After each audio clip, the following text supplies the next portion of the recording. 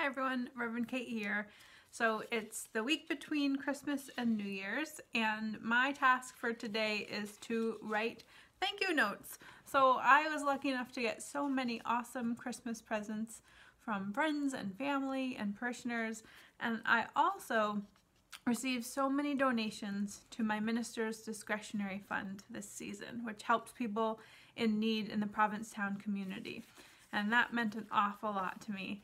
And I am excited to help people through these hard winter months with that money. So anyway, I'd like to thank the people who donated and gave gifts, and it feels really good to get a thank you note in the mail. So that is my task for today, and this is my friendly reminder.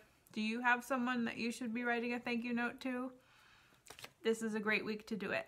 This is my Minister's Minute.